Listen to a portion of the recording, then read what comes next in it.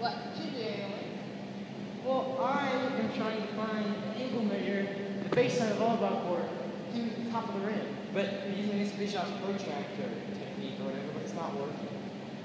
But there's an easier way to do that, depending on what you know. What do you know, Michael? Well, I know that this is 10 feet from the baseline to the top of the rim.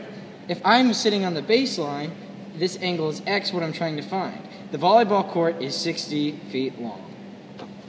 Well, you know what you can use? What could I use, Jay? Jay? And the adjacent measurement.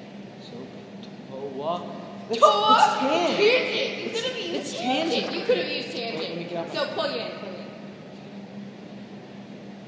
Use the inverse function. Inverse. Because we're trying to Inverse. find We're the trying to angle. find the degree measure. That's, what is it? 9.5 degrees! Ah!